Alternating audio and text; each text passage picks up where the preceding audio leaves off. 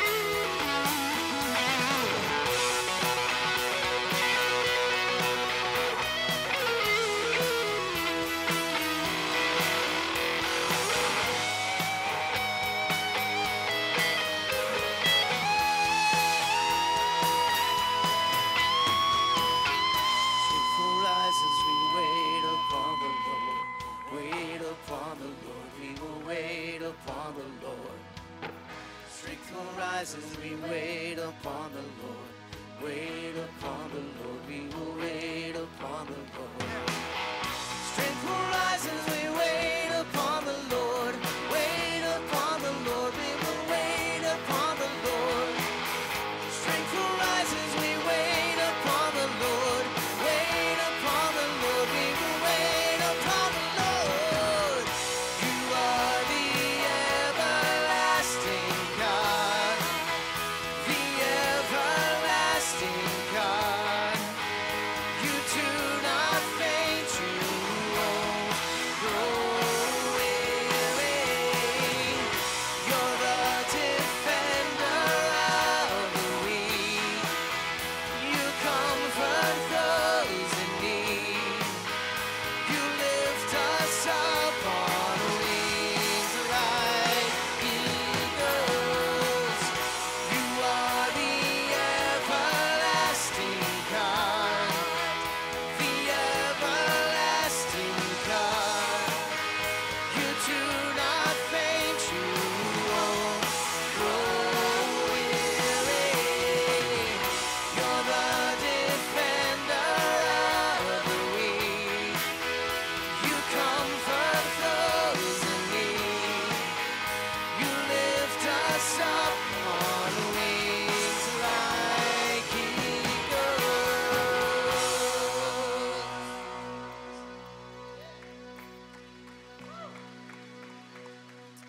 Amen. Yeah, here's a song for us out of Psalms.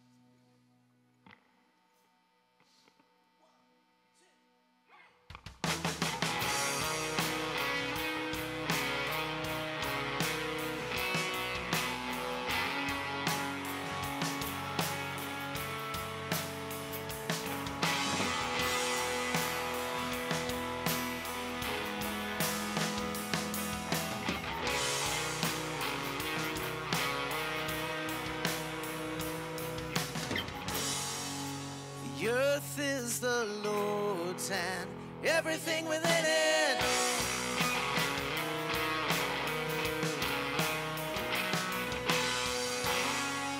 The world and all its people and every living creature.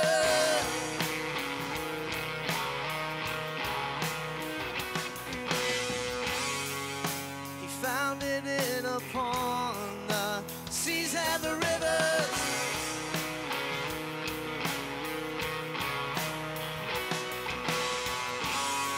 That we might know his majesty. Lift up your heads, O you gates, and be lifted up, you ancients of doors, as we wait for the King of glory's coming. The King of glory reigns.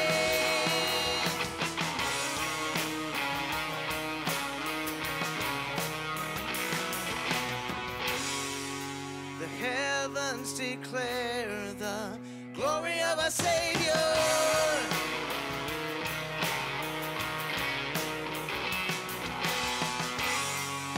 The sky above proclaims the work of our Father.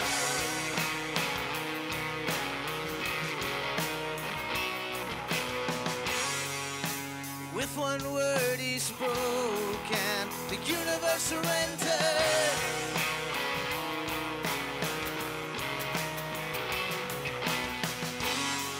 That we might know his majesty.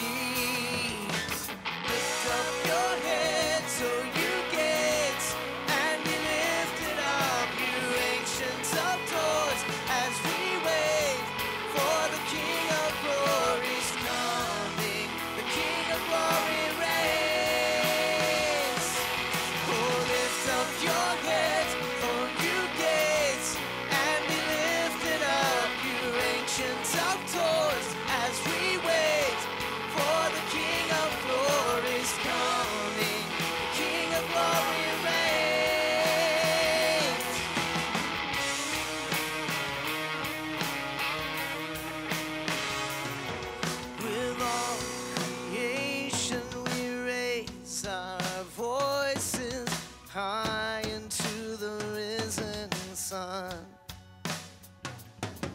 The King is coming, the King is coming. Father, let your kingdom come. Lift that up together. With all creation we raise our voices high into the risen sun. The King is coming, the King is coming. Father, let your kingdom come. With all creation we raise our voices high into the risen sun. The King is coming, the King is coming. Father, let your kingdom come.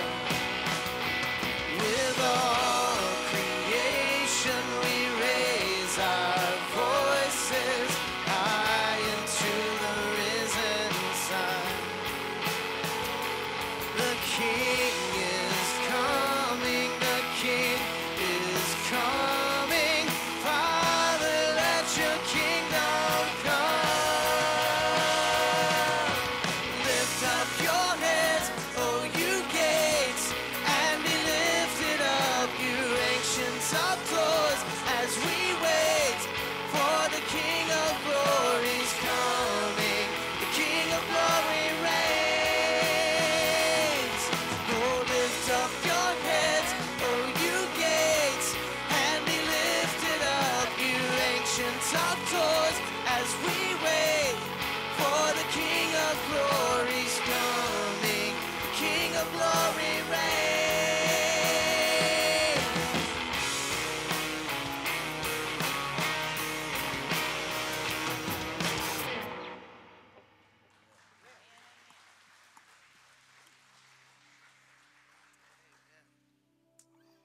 Amen. Let's continue praising the name of Jesus here in this place. We honestly cannot praise him enough.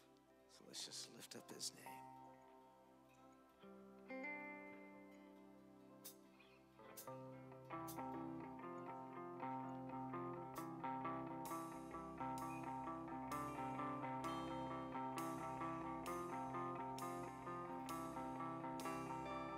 Oh, the weight of his glory.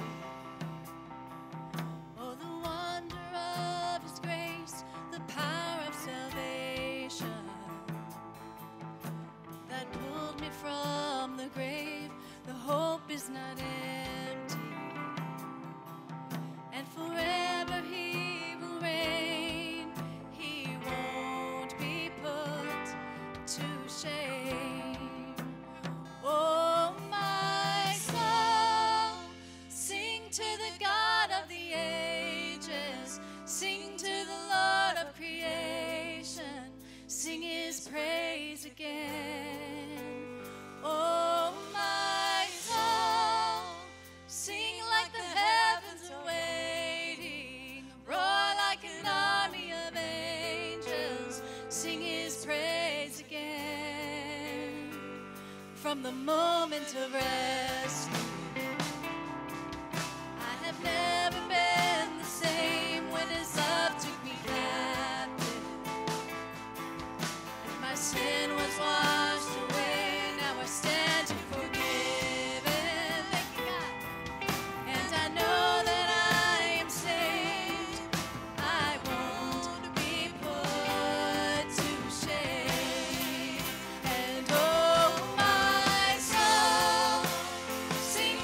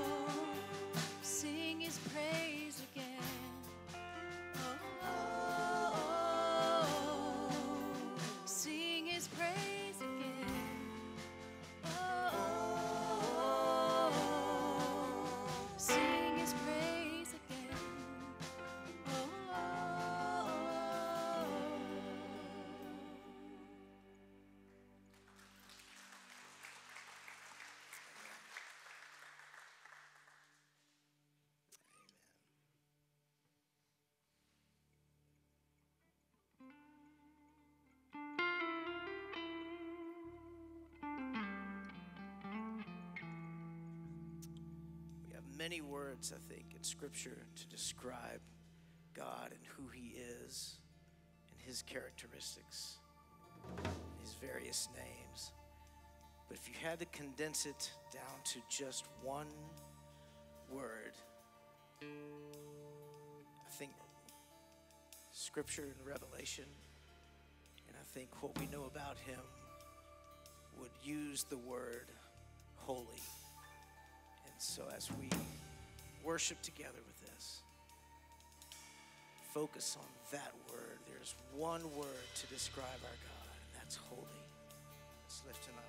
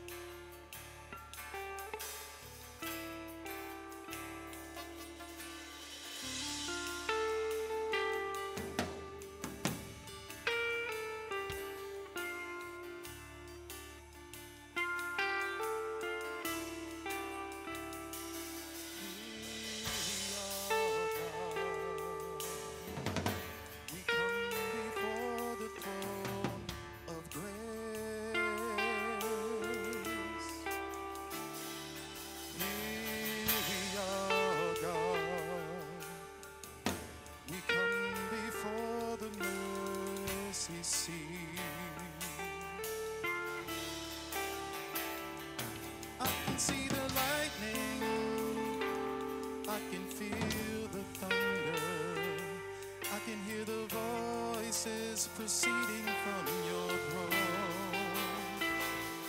I can see the lightning, I can feel the thunder, I can hear the voices proceeding from your throne.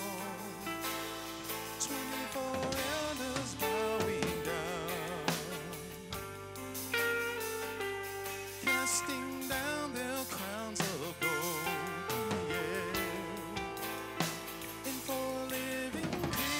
Crying out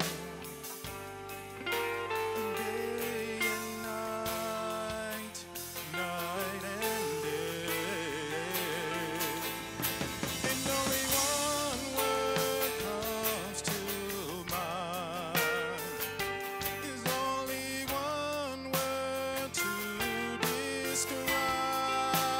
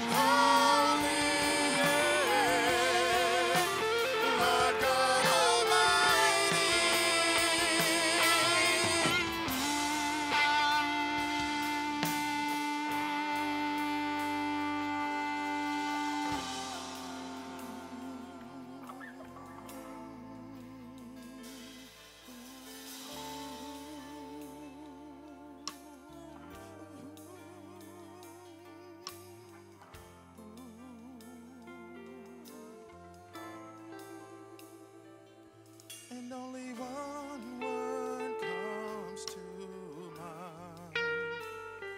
There's only one word to describe. Only one word comes to mind. Only one word to describe.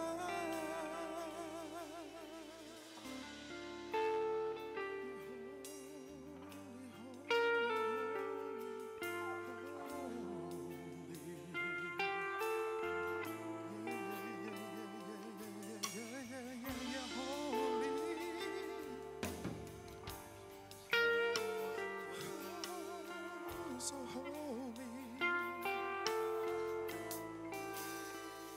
Let's pray. Father, God, we come today and simply celebrate your holiness. And God, we just simply ask that you would draw us close to you. God, speak to our hearts here today. We are here for you.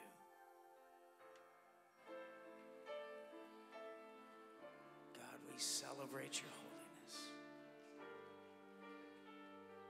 Speak to us now, God. We pray it in your precious name.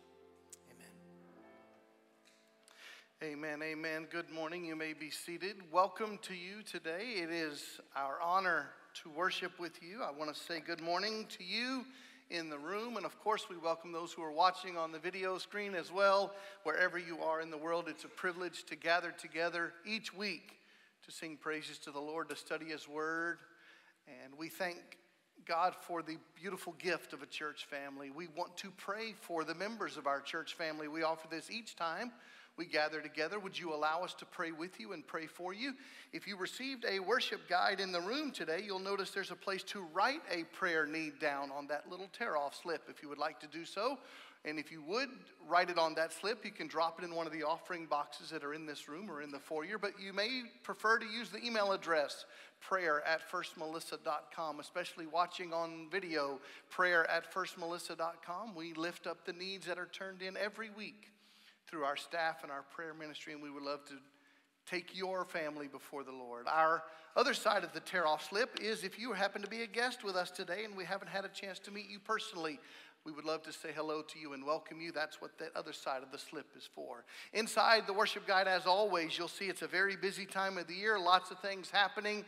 We have many ministries that are going on this week. We do gather every Tuesday morning at 7 a.m. for what we call Torah Tuesday. We study the weekly Torah portion together, and you're invited to join us Tuesday at 7 in the morning. Also, tomorrow morning begins a special project for the Sprouts Project, which is going on all month long. That is our goal, to provide much needed supplies to those who are in Romania as a result of the war in Ukraine. Tens of thousands of refugees have fled both Russia and Ukraine into Romania, and we are partnering with our missionary friends in Romania, the Big Knights, and we are adopting these boxes, and you'll see them when you leave in the foyer today. They're a shoebox that you can pick up. You can fill up with the prescribed items. You'll get a brochure that looks like this that tells you the packing list and how to provide items either for babies or a more general box. You can also help us with our bulk purchases of diapers and blankets. As part of that, we will have a group of ladies starting tomorrow morning at 9 a.m. for 4 days this week who will be knitting hats, and they will be providing these for the little babies and for adults, and you can be a part of that if you want to join in tomorrow morning at 9 a.m. Come and learn how to knit if you don't know how to knit, because I don't know how to knit, but if you want to know how to knit, then come knit tomorrow morning at 9 a.m. and they'll teach you how, and it'll be part of our shipment that we'll be sending in a few weeks to Romania.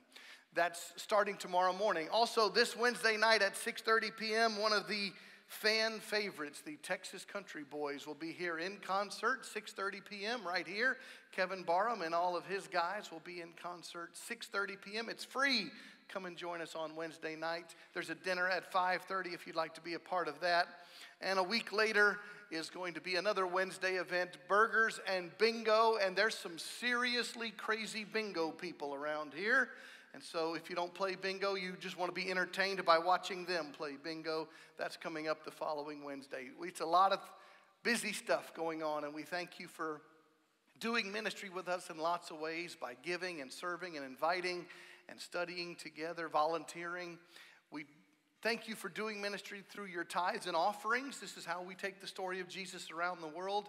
I mentioned the offering boxes in this room and in the foyer. If you prefer to give by cash or check, that's very simple to do. Most people choose to give electronically, firstmelissa.com/give, or with our mobile app. So thank you for helping us do ministry around the world. And this month, you've gotten to meet a number of our special friends, our special guests who are helping us take the story of Jesus around the world. And this morning, you get to meet another one of our special guests. So I would like you to welcome to the stage my friend Amanda Freitas, please. You see on the screen Amanda, Vitor, Lilia. They are in Brazil. And they are living in Brazil, but they are part of our congregation. And they left us to go to Brazil to take the story of Jesus. And when we say that you are partnering with the gospel being taken around the world, that's 100% true. And one of those great examples is the Freitas family. Amanda, welcome. Tell us the story. Good morning. Today I want to take you on a journey. I want to invite you to go on a journey with me 10 years back. If you'll believe it or not, we've been in Brazil for a decade now, and we thank you very much for partnering with us and making that happen. Many of you are new. Maybe you weren't there at the beginning, but some of you will remember. So I'd like you to go back with me and remember some of the ways God has blessed and the things he's done in the past 10 years. This was the very first day we had Project in Lamarão, the first place we were called to in Brazil. We had nothing but a very inclined, open area of sand. And through people coming, the Goad family from here actually came, your donations over the years, we were able to develop that and improve. We had donations. You can go ahead. And lots of things are able to bless them. Our goal was always to reach out to meet their physical needs, mainly teenagers, so that we could share Jesus and meet their spiritual needs. So you can go ahead, please. So if you'll look, you can see where the Goad family came and spent an impact week. Remember with me, we're going back and looking over this journey to give God the glory and praise him for all the ways he's blessed in the past 10 years. And also to look forward. And 10 years from now, when we look back, will we be able to see how has God used our lives for his kingdom? So we look here and you see, you'll remember some of their faces. You got their cards and you prayed for us for individual kids. I hope it's ringing a bell for some of you. Because of your giving, we're able to bless them with their school supplies, celebrating their birthdays. Some of them didn't even know their birthdays before that. Different ways we bless them like that. And if you remember our biggest prayer request at Lamarão, spiritual darkness. Does that ring a bell for any of you? Spiritual darkness. We prayed that God's light would be shown. And we can tell you today, thank you for your prayers, because we know that his seeds were planted and the light of Jesus was shown in that community. So we praise God. These smiles on their faces would not have happened without your participation. The best gift of all, though, we know for sure, was the gift of God's word. For 5 years we spent in this community, very impoverished, very violent community. And because of your giving and your participation, your prayers, we were able to take the gift of God's word. Most of these kids took a copy in their own language home with them. We taught them. We did Bible studies. You can roll through it. We did Bible studies every time we met with them to teach them to love and appreciate the word of God and to try to apply it to their lives. We saw them grow. The very first day, we asked them to memorize a Bible verse. Of course, they didn't even remember we'd asked them to, right? The next time they came back, all right, who's got the verse ready? No one remembered. We offered a cupcake. And from that, God began a new idea. And we began to motivate them. And actually, eventually, some of them knew more than 100 scripture they had memorized. God is so good. He poured his word into their hearts. And so we praise him for that. We even were able to share with them 2 different years. We gave a bicycle away, and we had a tournament based on the scriptures that they had memorized. Some of the kids could even do more than 150. Let that challenge you maybe for a second. That's quite a chore there, but God is good and faithful, and we really praise him for what he did in that community. So the biggest praise of all, as a result of all that, we see that some professions of faith came from that ministry there in that community. We had 4 for sure. Today, we keep in touch with them because we've not been there for 5 years now. We still see some that are following him faithfully in church today. Continue to pray for them. I hope some of you recognize those faces. Maybe they were the individuals you had selected. So God is good and faithful. That was taken 2 years ago, actually. Since then, we've had a few more contact us, and their interest is growing, and they're also attending. So let's give God praise for that. We thank him so much for what he's done in that community. In 2018, we made a move to the southern part of Brazil. We started the same thing again. We pretty much just do like a church camp or Bible school all year long. So it's really, really fun, the privilege that God's given us. So we moved to this new community, and you see the area we had to work with. It wasn't inclined sand, but it was just major rocks. Because of your giving, we were able to improve that. We had a beautiful little area there that attracted them, a great place to play. But we also had a safer community, so we were able to go out and reach out into the park and the local parts of town. And we did the same project out there, teamwork and discipline and responsibility and respect and always sharing God's word. And so we were able to do the same privileges, same things here. We had an older age group here, so we had 2 different ages going on that we're doing the project with. Still always pouring God's word into their hearts, encouraging them to memorize your donations. When we actually came to this location, there were about 12 people that were part of this 2-year-old church. And you see all these kids that were growing and growing. And so God added and added and added to his church there. These kids would go on Sundays and Wednesday nights as well. So that was quite a blessing.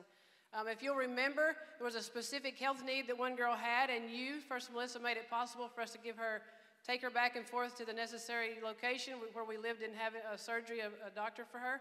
And because of your giving, we were able to take care of this girl and get eye surgery she needed, or she was going to go blind. And so that was because of your giving. So God is so good. It's great to look back and remember the things that he's done. Isn't it neat to look back? So thank you for that participation as well.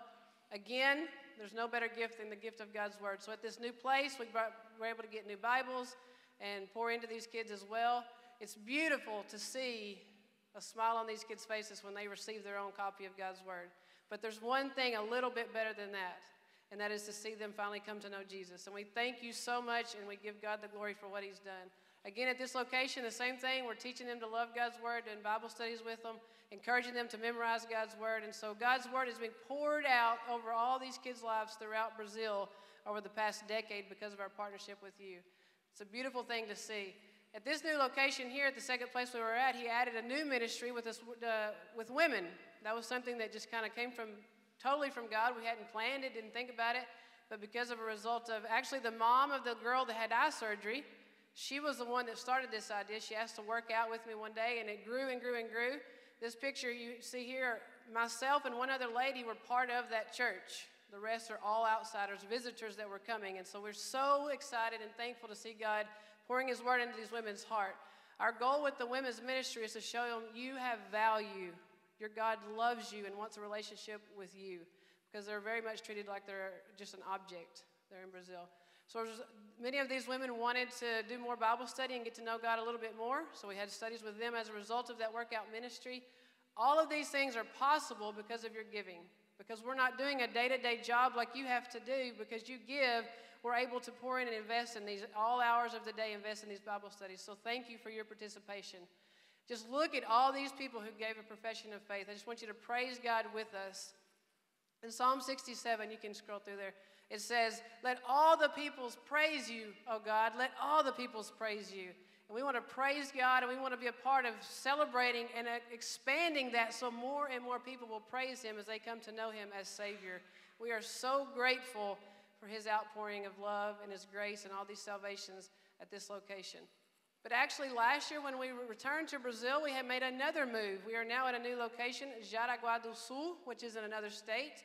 Here we are there. We're not out in the middle of nowhere, but it is mountainous, you see there. So this time we've partnered with a church that's 21 years old. That's brand new for us. When we first moved 10 years ago, there was no church. We had nothing. And then when we moved to the second place, there was a 2-year-old church, very young people, young in their faith. And here we are with this group that's 21 years old. The church is happening and going and doing, but they didn't have a teenage program, and so they asked us to go. We prayed through it, we went, and we joined, and here we are doing all kind of activities with them, with their teenagers, trying to build that program up. We took with us the women's workout program. We're doing that as well. You see all the different types of things we're doing. Actually, we don't have one day a week that we're not doing. There's one day we're not in charge, but the rest of it we're going and doing and busy all the time. Here you see the next one. You'll see here we're out evangelizing and reaching out. And that's another thing that's a beautiful thing for us, is to see our daughter involved and now reaching out and ministering and evangelizing as well.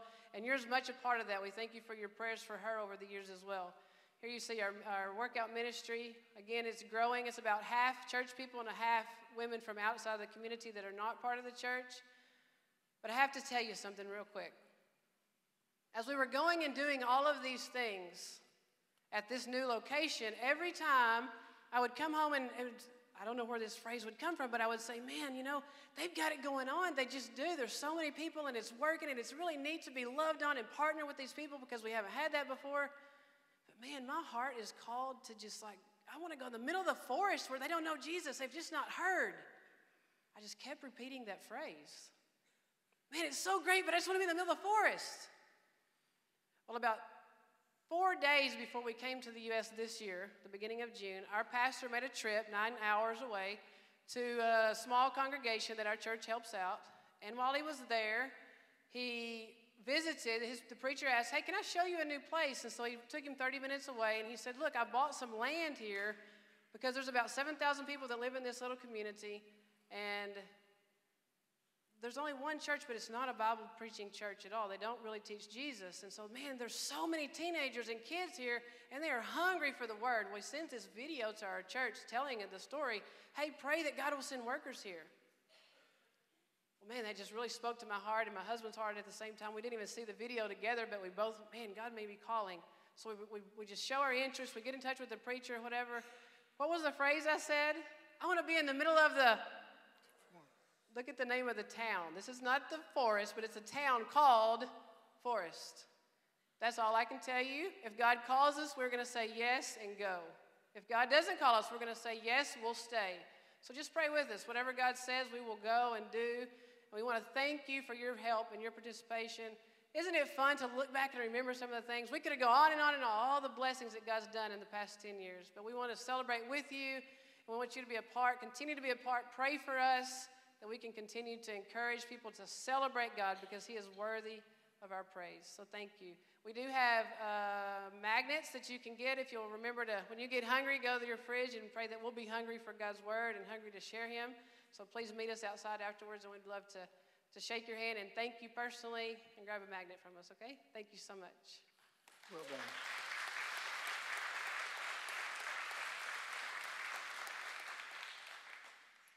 We tell you all the time that you are part of telling the story of Jesus around the world, and this is just another example. You'll hear more next week about how we as a body of believers in the great state of Texas is helping people around the world understand who Jesus is. And who is Jesus? He's Redeemer, he's Savior, he's Messiah, he's King. He was also the master storyteller. And he helped people understand spiritual truth by helping them start with a simple story and go to a deeper meaning. And that's what a parable was, and that's the purpose of our teaching series right now called Story Time. It's to understand the parables of Jesus, because remember, about 1/3 of everything Jesus is recorded as saying came in the form of a parable. We can't understand Jesus and his ministry if we don't understand his parables. Here's a chart for you. We have listed on this chart 39 different parables of Jesus from Matthew, Mark, or Luke. We've covered 7 of them. Those are the ones with the check marks. We're going to cover 3 of them. They're all very short, and they all come from the Gospel of Luke, chapter 14. So I invite you to find your way there in your own Bible or your phone app. Find your way to the Gospel of Luke, chapter 14, and we're going to read 3 short stories that Jesus tells back to back. It's one long conversation, but the teaching style of Jesus was to mix in these stories, these parables along the way. So the scene is set for us in Luke 14, verse 1. It says, it happened that when Jesus, went into the house of one of the leaders of the Pharisees on the Sabbath. So we know where the story takes place, in a personal home. One of the leaders of the synagogue invites Jesus over, it says, for a meal or to eat bread on the Sabbath. It says they were watching Jesus closely. They wanted to know who he was. They wanted to know what he was about and how he would minister to those even on the day of the Sabbath. It says, there in front of him was a man suffering from dropsy. It's a swelling in the body, a swelling of the lymph nodes. And Jesus answered and spoke to the lawyers and the Pharisees, saying, is it lawful to heal on the Sabbath or not? Jesus has been invited over to a dinner party, an after synagogue lunch, and there just happens to be a man there who's noticeably sick. See, some types of diseases you can't see outwardly, but this man's disease, he was swollen. You could obviously see he was in medical need, and there's a great theory that this man wasn't there by accident. He was placed there as a test of Jesus. What would he do? How would he react to this man's needs? And so Jesus asked the supposed leaders, the supposed experts in the scriptures, is it lawful? Is it proper to heal on the Sabbath or not?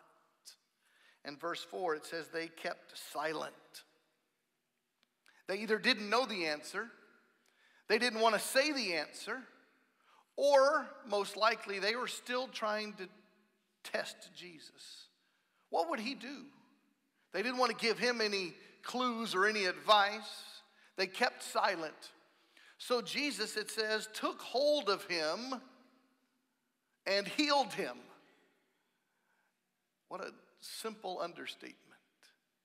He took hold of him, he healed him, and he sent him away. Now that's not normally how it happened. When people were healed by Jesus, what was the usual response? To stay, to worship, to thank him, to appreciate him, to spend time in his presence. Jesus took him, healed him, and sent him away. And then Jesus, who doesn't, it's not recorded anyway, speak to the man who was healed. He instead speaks to the leaders who were watching all of this and said to them, which one of you will have a son or an ox fall into a well and will not immediately pull him out on a Sabbath day? The idea of observe the Sabbath day and make it holy and make it a day of rest and worship is vitally important all through your Bible. But how do you live that out? And especially, how do you live that out in an emergency situation? That's the question. And Jesus says, if one of your children falls into a well on a Sabbath day, are you going to just say, I can't do any work? No.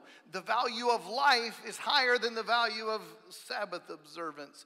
And you will come to the rescue of your child. You will even do it for your own animal. Would any of you not do that? And it says they could make no reply. Again, they were silent. So we said a minute ago that Jesus healed the man and then sent him away. Maybe he sent him away because Jesus was about to correct these guys. And maybe Jesus knew what we suspect, and this man was brought there for a purpose. He was a plant. He was a prop. And Jesus did not want him to be humiliated anymore. So he sent him away so he could have a conversation with these people. Just a few notes to share with you. Jesus, it's recorded in the Gospels, performed 7 different healings on Sabbath, on Shabbat. And this was the last of those 7. And it was the only time in the Gospels this disease of dropsy, this organic disease of the heart or the kidneys, this swelling, it's the only time this disease is mentioned. And Jesus heals him on the Sabbath day. And these were usually big festive meals, but the Pharisees, the self-righteous people, always wanted to know how others would react and how they would revere and keep holy the Sabbath day. So in verse 7, Jesus is at a dinner and he starts to teach a parable. Verse 7 of Luke 14, Jesus began speaking a parable, one of these teaching stories that we've learned about, that has a very simple setting, a very simple context, but there's always a special teaching at the end.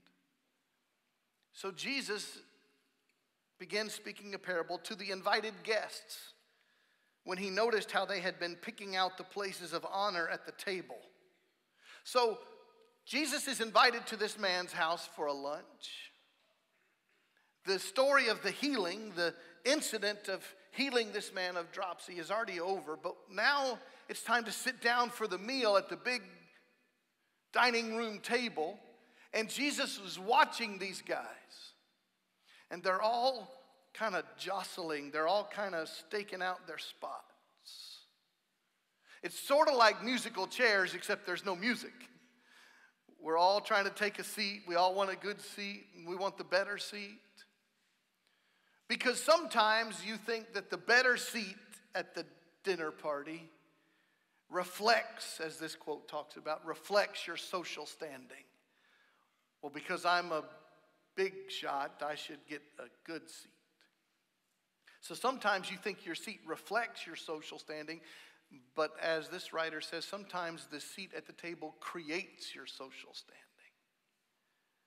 Because you may not be a big shot, but there is a big shot in the room, and you want to make sure you get seated next to the big shot because you think that's going to help you out, make you look more impressive, or this is where you start passing out your business cards and sharing your phone number and asking for some help. And Jesus is watching these guys at this dinner party pick out places of honor at the table.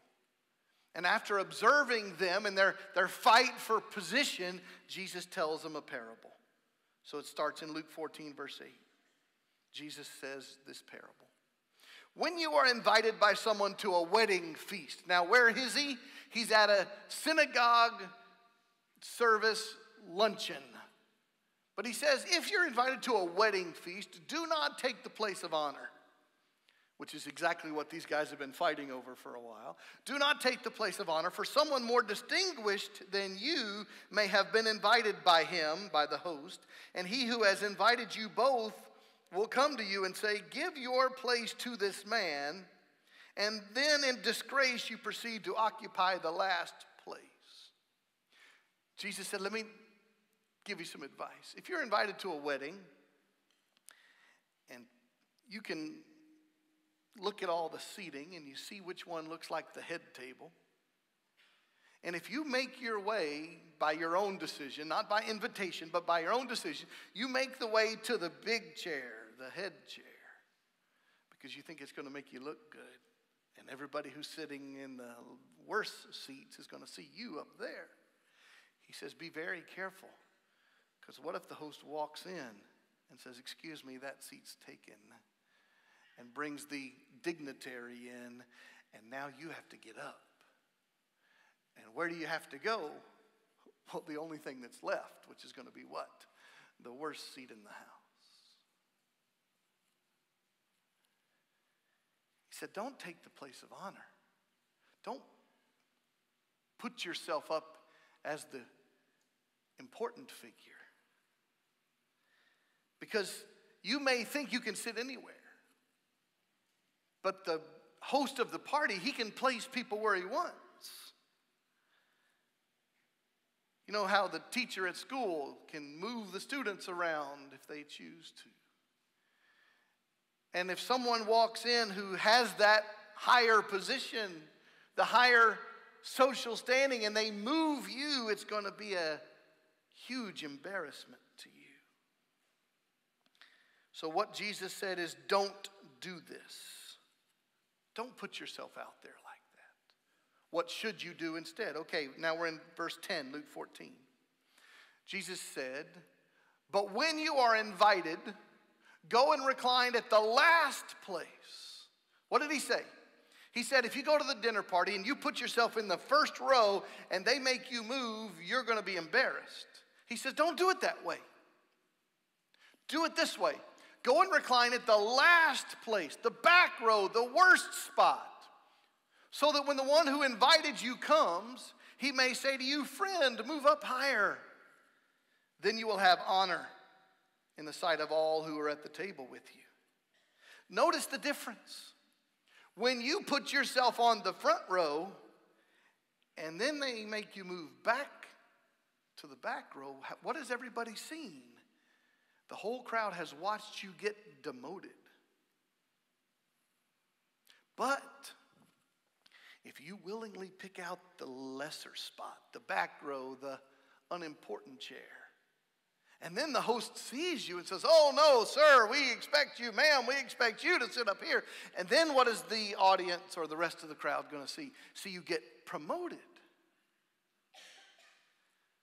What did Jesus say? For everyone who exalts himself will be humbled.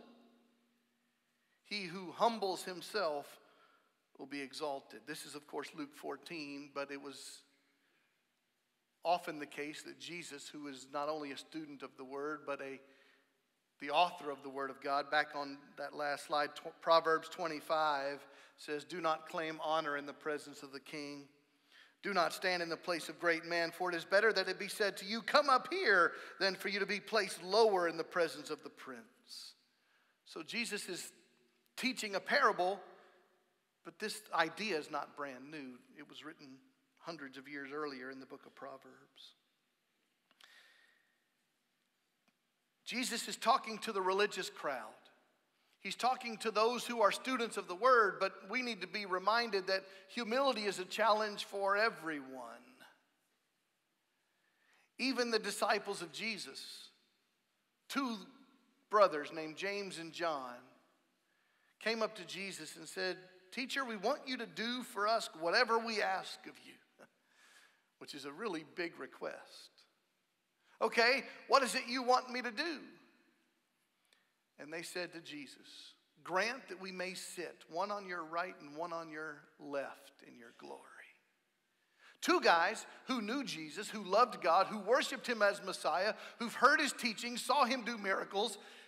They knew him better than almost anyone else in the whole world. Even those guys said, we want the good seats. We want the place of honor.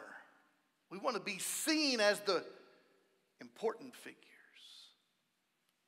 Humility is a challenge for everybody. So let's ask a few questions about us. How can we be humble people? Because you see, this challenge, this desire to puff ourselves up, it's not an ancient problem. It's a today problem. I've told you about all the people who give these very generous donations to organizations, and they seem to always have a camera crew with them when it happens. How can we be humble people? How could we be a humble congregation? Over the last few weeks, you've met a number of our missions partners around the world. Why do we support them? Why are we involved in projects in these countries around the world? Why are we engaged in this Sprouts project, trying to minister to the refugees from Ukraine? Why?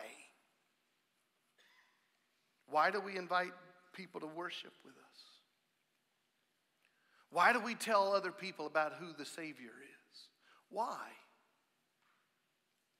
Because if our desire is to be a follower of the King, whose name is Jesus, then we're not going to pretend that we're the King.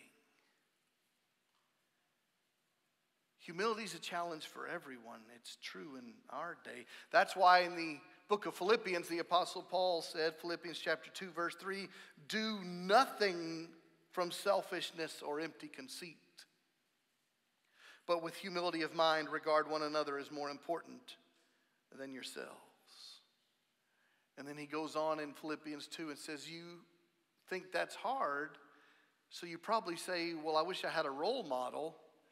And he said, you actually have the greatest role model of all, the King of the universe, Yeshua, Jesus, who humbled himself to the point of death, even death on a cross.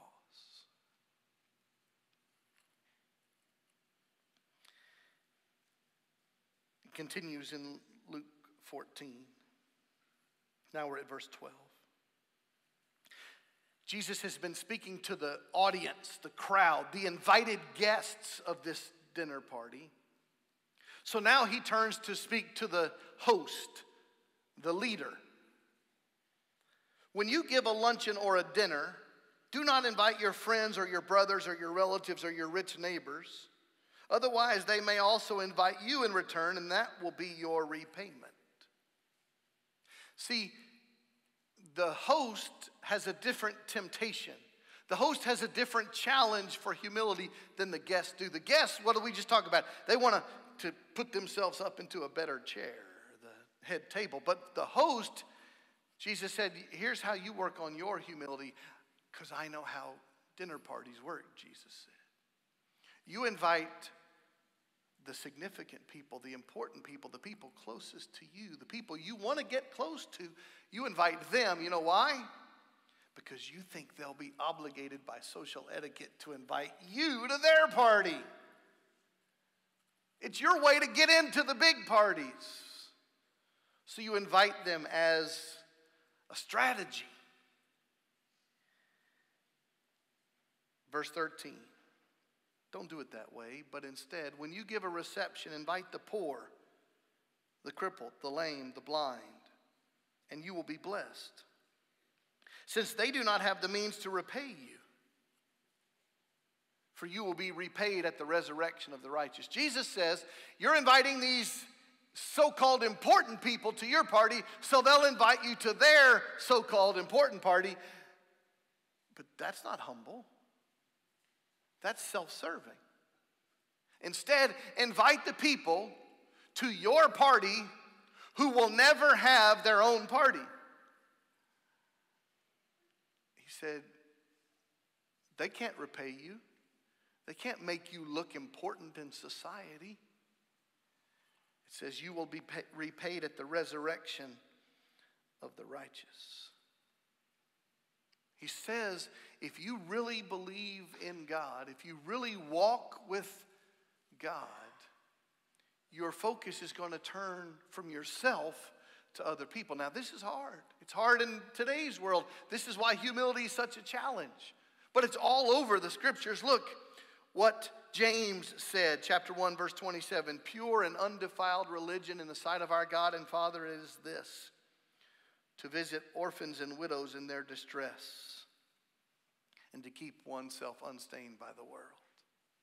Sermon on the Mount, Jesus said in Matthew 6, do not store up for yourselves treasures on earth, but store up for yourselves treasures in heaven. And now, treasures on earth, we always think that means money, and it can mean that, but treasures on earth could also mean your earthly reputation, your social standing.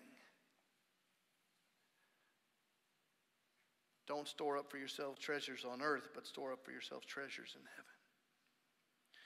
So at this luncheon where Jesus is telling a story, someone calls out. Now we're in Luke 14, verse 15. When one of those who were reclining at the table heard Jesus say this, this man said to Jesus, blessed is everyone who will eat bread in the kingdom of God. So this man said, we all get to be with God in his final banquet, his messianic banquet.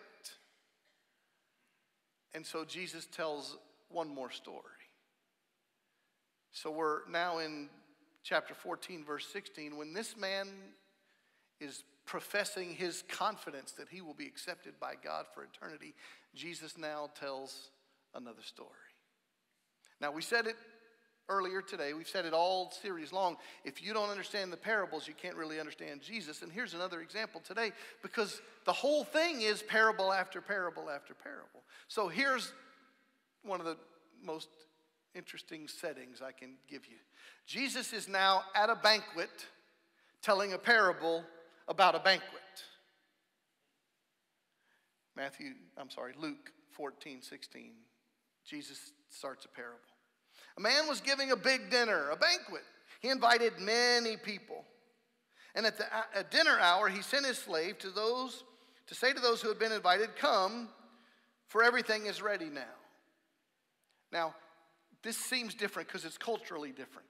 You today, if you have a dinner party, you send out an invitation, you send out a text or whatever you do, and you say, okay, dinner's at 6 o'clock at my house, and everybody shows up at 6 o'clock at your house. But that's not their culture. Okay? It's kind of like we have this thing in today's world called save the date, right? You're supposed to just block off the time, but that's not your real invitation. You get your real invitation later, but you got your first invitation earlier to save the day. Okay, the first invitation is we're having a dinner party at my house.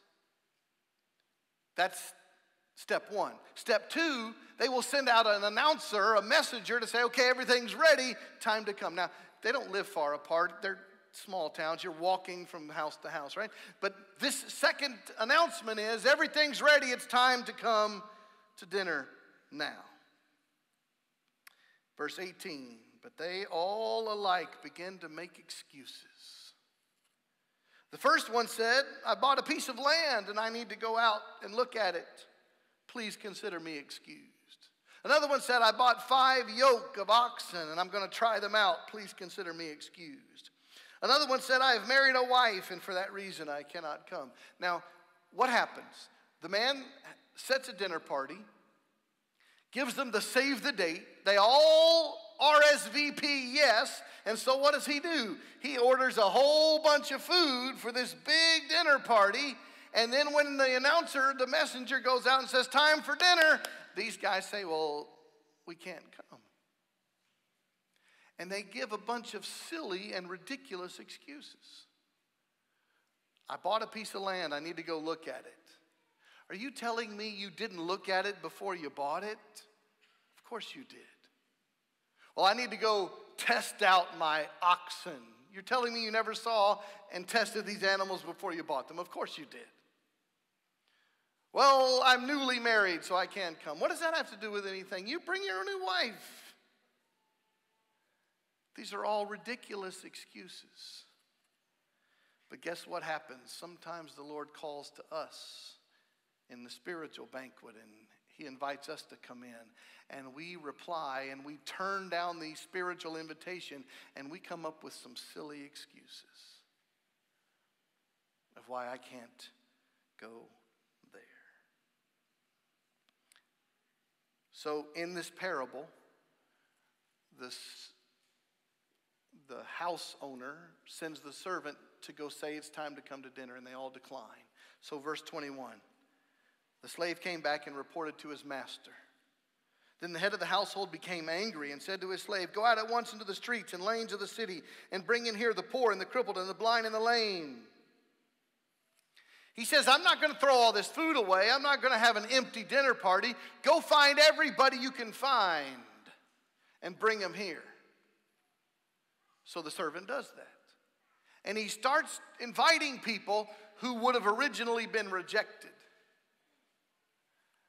And then he invites them, and they come in and they start eating. But he says, Master, what you have commanded has been done. There is still room. See, do you know how the banquet of God works? There are those people who are invited, but they have some sort of excuse and say, I don't want that. But God's not going to shut down his party. What's he going to do? He's going to keep inviting people. And the people that God invites are the ones that the world says you might reject. And once God has invited people who have said yes and come to his party, you know what he realizes? There's room for more people to be invited. And he keeps calling more to come. So the servant says, boss, I brought them all here, but there's still seats left. So verse 23, the master said to the slave, go out into the highways and along the edges and compel them or urge them to come in so that my house may be filled. Don't stop inviting people. Don't think someone's not worthy of your invitation. Keep inviting people. Go to the areas where other people ignore and invite them to come, so that my house may be filled. See, if God is the master of this banquet, he doesn't want any seats left unfilled. Now, I need to tell you something historically. This verse, Luke 14:23, go into the highways and along the hedges and compel them to come in.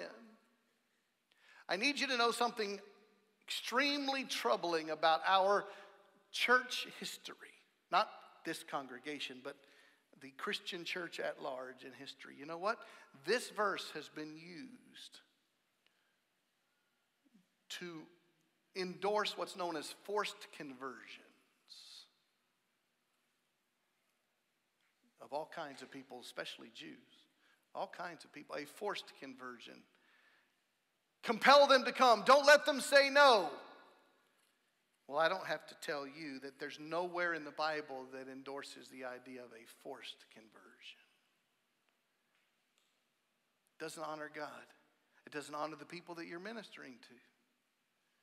We invite people. We offer people. We share with people. We do not force people. Because I don't know about your story, but my story, I remember people trying to force me to know who God was. And not only did I not want to know anything about Jesus, I didn't want to know anything about the people who were forcing Jesus on me. But when someone offered Jesus to me, it changes everything. So when you read this verse, urge them to come. It's the idea of praying and inviting and sharing. It's never the inviting of guilt. It's never the idea of guilt tripping or forcing or demanding. Because the last verse, Luke 14:24, Jesus said, I tell you, none of those men who were invited shall taste of my dinner.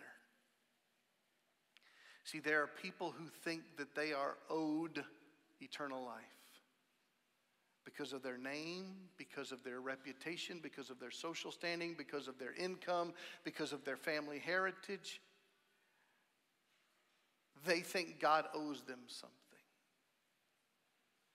And Jesus said, none of those who were invited, who turn their back on me, will taste of my dinner.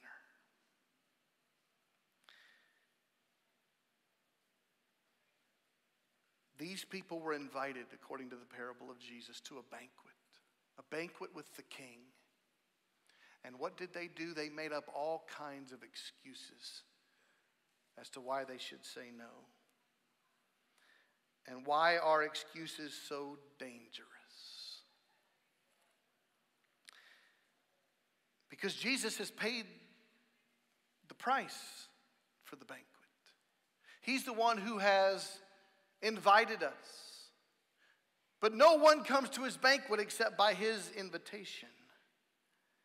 But please understand, there comes a time when the banquet host, after he invites and invites and invites and invites and invites and invites and invites, and I say no and no and no and no, there comes a time when the banquet host is fully right to say, okay. Okay. You don't want to come. Don't come. Now, please hear me. It breaks the heart of the inviter when the invitee says no.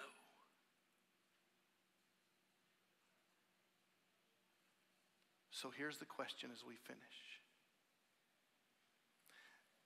Do you know you've been invited to the banquet of King Jesus? And do you know that we are full of silly excuses as to why we should say no?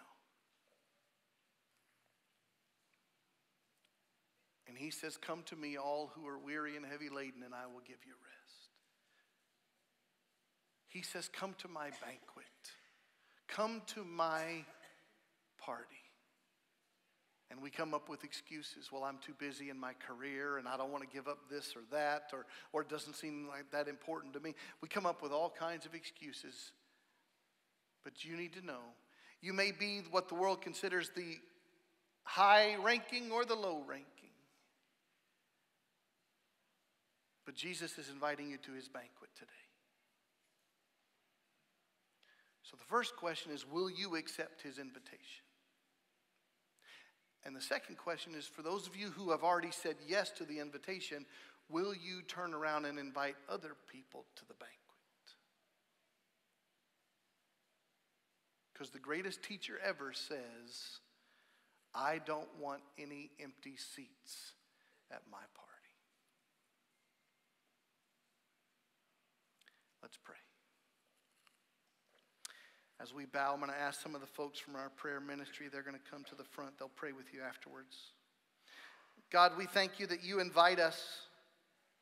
And God, we thank you that in your patience, you invite us again.